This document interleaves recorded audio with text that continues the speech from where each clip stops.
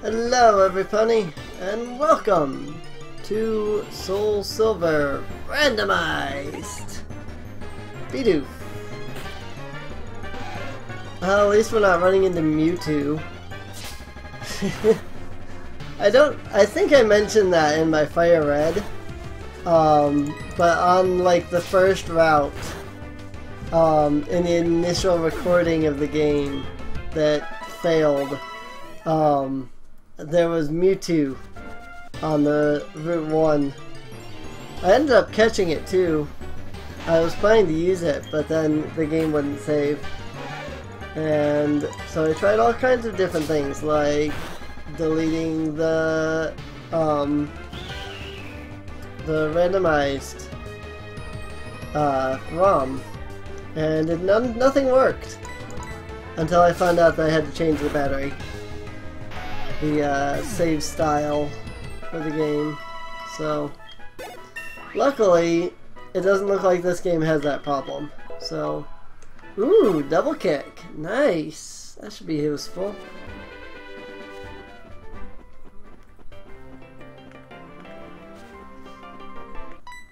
I should have healed up before this. You got a Pokemon to the lab. What a waste. There's a Pokemon that's too good for a wimp like you. Did you get what I'm saying? Well, I too have a good Pokemon. I'll show you what I mean. Versus. You're challenged by Passerby Boy. Not Cyndaquil. Oh boy. Cyndaquil is my opponent in this one, apparently. That should be interesting.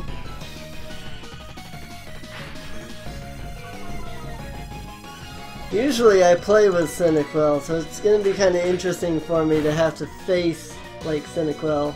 Nice! Critical hit. Very nice. Feed Passerby Boy. Humph! Are you happy you won? Do you want to know who I am? I'm going to be the world's greatest Pokemon trainer.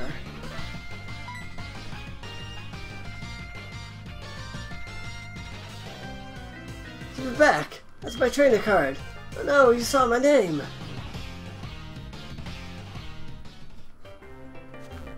Yeah, in the original Gold and Silver, they created a little bit of a confusion, because you talk to the guy and he's like, yeah, my name is, and then it puts like 3 question marks.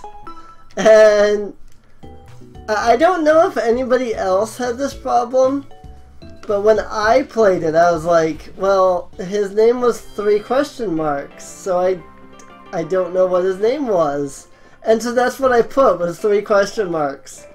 And so like the entire time I played like the original like Gold and Silver games, he was 3 question marks. I kept asking my brother, I was like, when do I like get to know this guy's name? Because his name's just like 3 question marks. He's like, they didn't like have you input at the beginning of the game? I was like, oh.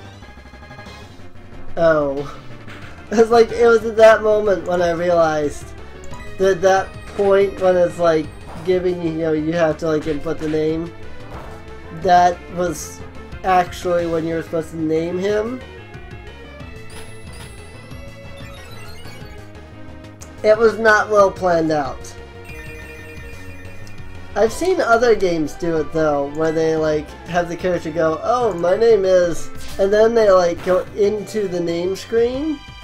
I think that would have worked a lot better, but that's not how they did it in Gen 1. Or 2, actually. Gen 2. I don't know what they were thinking with that, but that was what they did. So maybe I should play a good example of that next. Legend of Legaia. That's a fun game. Got my, oh, you're freaking joking me. I hate this Pokemon so much. So, obnoxious story about Kricketot and Kricketune. When I got Pokemon Diamond for the first time. I also bought a action replay so that I could get Arceus. Like, Arceus was the only reason I was even interested in Pokemon Diamond. Like, when I heard about Arceus, I was like, oh, that sounds cool, I want this Pokemon. So I, like, went out and got an action replay so I could, like, have Arceus right from the beginning. Who are you? We're investigating the case of the missing Pokemon here. And rule number 1, whoever did it will come back to the site. My, so you must be the one who did it? What? I don't understand the logic. Hold on a second. It has nothing to do with it. I saw it. There was a red-haired boy looking into the building. What? You battled a boy like that? You must be the one who did it. Did you happen to get his name? And here is where we can input the name. So technically with my Patreon, I have it set up so that people can, like, you know, request to be named in the game and things like that. I think I'm not gonna do that for, like, this guy. I think I'm gonna do that for, like, my Pokemon. I just need to, like, look up my patrons again. I do need to record my June update video. That's gonna be going up here in a couple of days, so I do need to record that. But anyway, that's just one of the perks of Patreon. So if you would like to get your name on one of my Pokemon, you can do that by going to Patreon. And every month you donate, your name stays on that Pokemon, so that's a pretty awesome feat. I mean, you have to start donating, like, it doesn't go through until the first of the month, so you wouldn't gain anything until the first of the month, you know, the next month or whatever. So, like, this will probably go up on, like, the 30th, right? 29th, 30th? This is episode 3, so 30th. Yeah, I mean, I guess if you donated today, you get in just in time. So, but that aside, we are going to name this guy. And we are going to name this guy the classic name that I think every person who plays this game ever names this guy. I see, so Silver was his name. Thanks for helping my investigation. My next assignment is to search for this red-haired individual.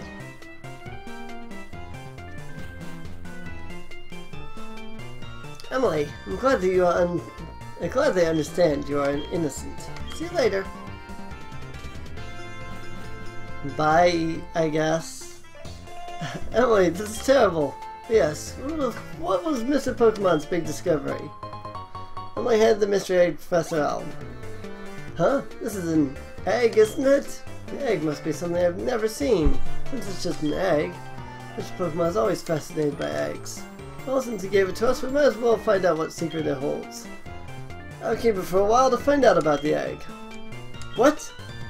Professor Elm gave me a Pokedex? Emily, is that true? That's incredible!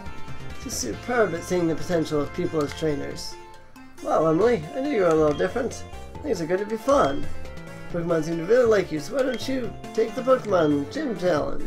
If you manage to defeat all the gym leaders, you'll eventually challenge the Pokemon League champion. Why not? Ha ha ha!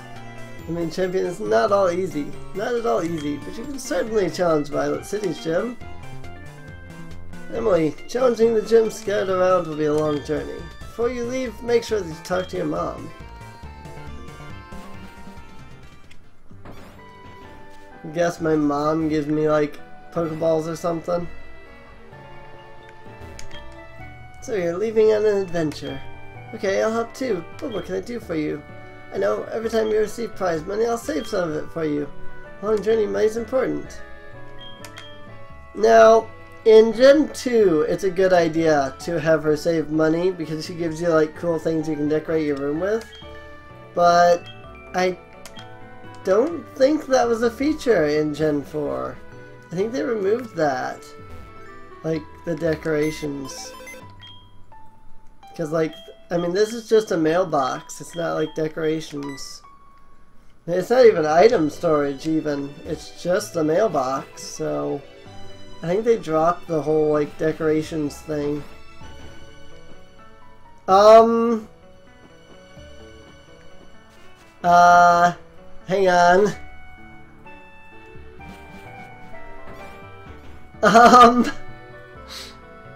Well...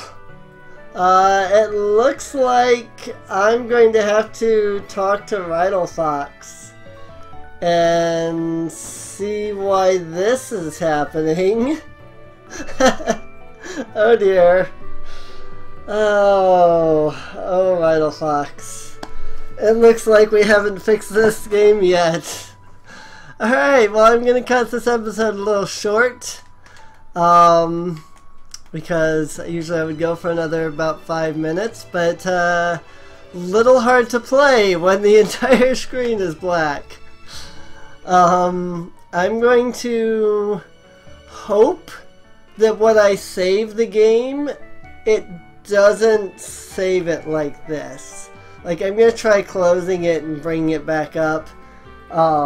If it saves like this, or it still doesn't work, I'll have to contact Rydle Fox and see if there's anything he can do about it. It seems like I remember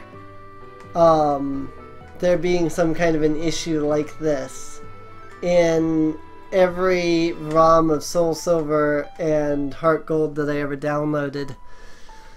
So, not sure if I can fix it, and I haven't been using save states because this is the first recording session. I don't usually use...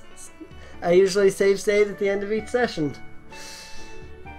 Alright, so I'll see everybody in the next episode, unless I have no choice to switch to a platinum randomized run, because I'm not sure what's wrong here. But yeah, feel free to leave a like, feel free to subscribe if you enjoyed, and hopefully we'll have this fixed tomorrow on your end. So keep calm and pony on, everybody.